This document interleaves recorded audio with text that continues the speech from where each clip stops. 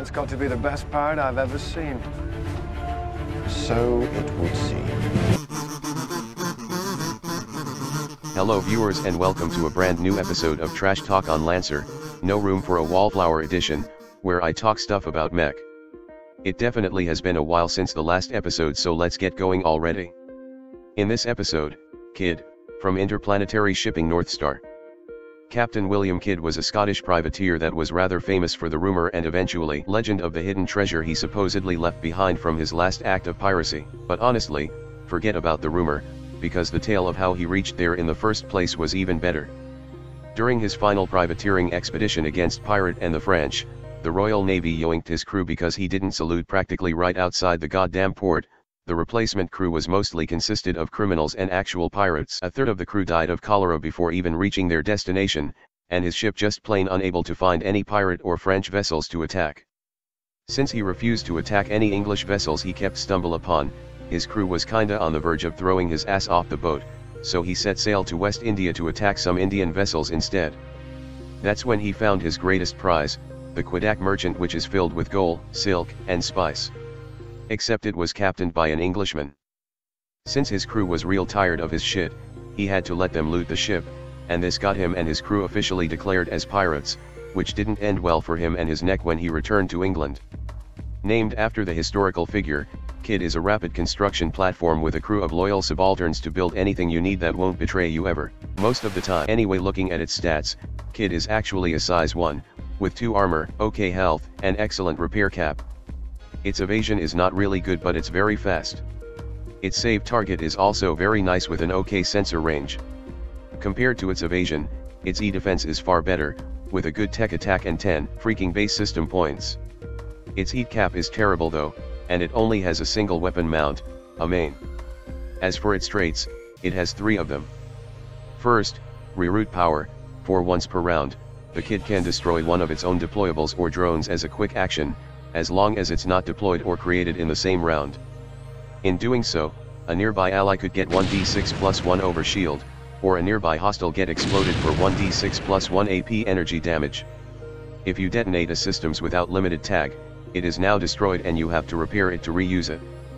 Also, you will look kinda stupid because second, recycle, allows Kidd to restore 1 limited charge to a limited drone or deployable systems at the end of the scene if you used reroute power. And finally, rapid deployment. In the very first round, Kidd can immediately deploy or activate any drone or deployable systems as a free action. Basically, Kidd is IPSN version of Hydra that can deploy more stuff onto the field far faster than Hydra could and treat both drone and deployable with more expendability. As for its core passive, the Kidd has the Jolly Roger, a goddamn weaponized satellite somewhere in the orbit. To use it, you must first recalibrate the satellite, which is tracked with the Jolly Roger dice that starts at 1. This dice ticks up by 1 whenever you deploy a drone or deployable, or use a tech action that targets one of your allies.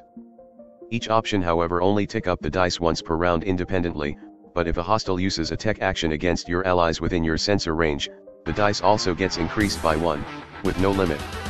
To actually use the Jolly Roger, you have to expend a quick action, and this can only be done once per round.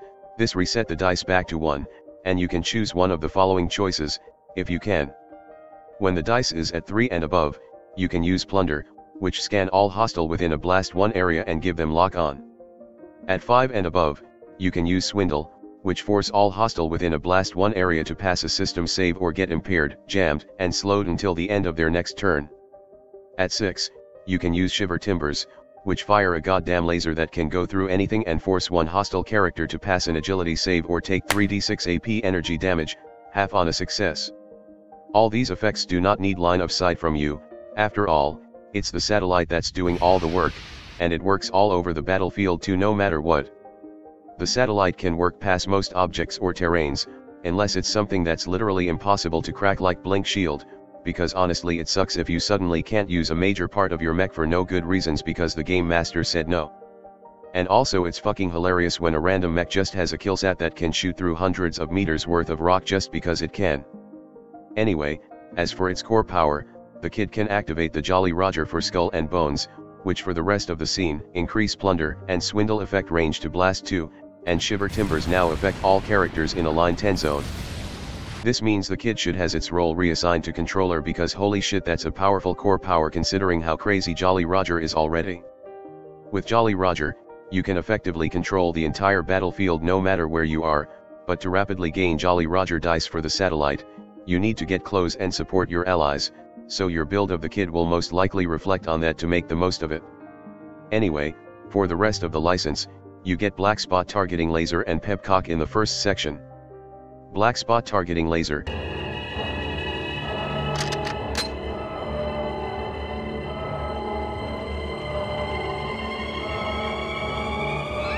Because if you gonna shoot something, might as well hit it on the second try. Low damage, excellent range, but unique and costs 1 systems point to mount. Also, on hit, drone, seeking, and nexus weapons and systems gain +1 accuracy on attacking the target until the end of their next turn. And on critical hit, the target also gets locked on. Basically, if you want to set up accuracy stack against a target, firing this before the big damage shot will do very well. Pepcock, or Problem Exists Between Chair and Chassis, is a quick tech system that allows you to reboot an allied mech system within sensor range and line of sight to end all tech action effect on them, and any NHP cascade, and render them immune to all tech actions, from allied or hostile, until the end of their next turn. This sounds extremely good, which is why there's a drawback. The systems will apply side effects to the target. These effects are immediate, and don't count as action or reaction. Any movement caused is also involuntary, and you must roll a dice to determine it. Number 1, your target is jammed until the end of their next turn. Number 2, your target moves up to their speed in a direction chosen by the game master. Number 3, your target immediately moves 3 spaces towards the nearest character, allied or hostile, and immediately suplex them with improvised attack. If there's no target, just move. Number 4, your target falls prone and take 2 kinetic damage. Number 5, your target vents 1d6 heat and deals the same amount as energy damage to nearby characters. And number 6, your target immediately stabilizes and chooses what to do. So yes, that's like 5 kinda bad side effects with 1 extremely good deal. This systems is frankly so good when your party is filled with mechs that's bad against tech action. Most of the pain brought by the system side effect isn't even comparable to the actual pain dealt by tech using NPC, so really, this is a good deal no matter what you get, except being jammed. Aside from the kid frame itself, you get field-approved RAS ignorant modifications and omnibus plate in the second section. Field-approved RAS ignorant modifications, time for a supercharged attack. With a quick tech action, you can pick an allied mech within line of sight and sensor range to power up their weapon. When they make a ranged or melee attack roll, the attack damage cannot be reduced in any way at all, and after attacking, the recoil caused them to get knocked back by 1 space in any direction. Also on hit, the target must pass a hull save or get knocked prone. Also, this effect only ends when your target actually hits something, or until the end of the scene. This is once again, a very good tech action to apply onto your allies just before they fire their big guns, and if they have a super heavy weapon, that's even better. Omnibus Plate, the influence enhancer. After expending a limited charge, you can deploy the Omnibus Plate with a quick action within range 5. The plate cannot be moved, is flat, and does not block movement, so exactly the opposite of what an omnibus should be. What it does instead is it can hold a single size 1 or smaller drone or deployable, giving them resistance to all damages and +1 size to any burst or blast effect they generate. Effects that require adjacency also now affect targets from range 2. This makes anything placed on top of the plate far more powerful than before, a minimum of 50% increase in area effect. Tempest Drone, Assassin Drone, Aegis Shield Generator. As long as it mentions burst, or blast, or adjacency, it will work, and it will work better. But this also means that you need to put the omnibus plate at place that you think will matter because it can't be moved, so better pick a good spot. In the final section, you get Forge 2 Subaltern Squad and Smokestack Heatsink. Forge 2 Subaltern Squad, Mechanized Lackeys. For once per round with a quick action, after expending a limited charge, you can deploy the Forge 2 Subalterns to start working on a construction project in a free space within line of sight and range 5. The project is immovable and gains +10 health at the start of your next turn when it is completed, but it is cancelled if it's destroyed. The projects you can make include, number 1, Emplacement, which is literally just Fortnite. It becomes a size 1 emplacement that's also 3 spaces high upon completion. At its top is a shielded platform that can fit characters with a combined total of size 1, and could be entered or exited when standing right next to the emplacement with a quick action. The top platform basically provides hard cover for anything inside it, and still let them see out of it. The top platform also has a roof that character and deployable could stand upon with no cover. Number 2, Snare Foam. When finished, this project keeps pumping out foam that makes Burst 2 zone around it to be difficult terrain. Destroying it stops this effect. Number 3, Damping Station. This project makes any allied in Burst 1 wet, giving them immunity to burn and clearing all existing burn 2. And number 4, Armor Pack, which latches onto any allied character that moves close to them. This gives the character +1 armor, even above the maximum armor limit, for the rest of the scene, but also immediately destroys the project. And just to make it clear, the subalterns do not exist on the board, they just make the project, and then return to your mech when you are done. They are basically in a quantum state of simultaneous existence and non-existence. Also, if you overcharge to use the systems again, you can break the once per round limit, but only if you start the second project right next to the first one, or else the subalterns will start unionizing. This systems is very tactically flexible, just about anything you need on the field could be made by these subalterns in seconds.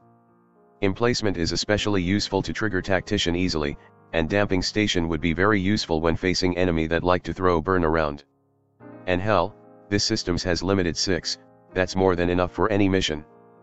But there's one question remaining: could you start using the subalterns for your college project? And finally, Smokestack Heatsink, short-term cooldown, long-term explosive. After expending a limited charge with a quick action, you can deploy a pylon nearby that can absorb heat within Burst 2 zone of itself.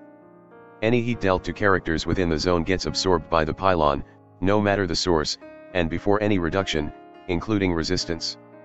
However, once the pylon reaches 6 heat, it explodes, and everyone in Burst 2 must pass an agility save or take 1d6 plus 3 AP energy damage, half on success. Object and deployable gets hit automatically, and any excess heat absorbed by the pylon that's part of the action or effect that detonated it is dispersed with no effect.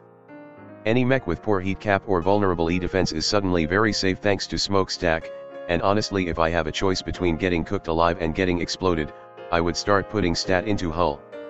As a conclusion, the kid is a drone and deployable loving mech that just likes to throw all of it out and see what sticks on the wall, a goddamn kill stat that complements that helps very much. Its license is packed with powerful deployable and tech action systems that can support its allies very well. If you want to take aggressive support to the next level, and you also like to surround yourself with drones or fortification, the kid might just be what you are looking for. Hello there, if you like this video, please subscribe to my channel and click that notification bell button.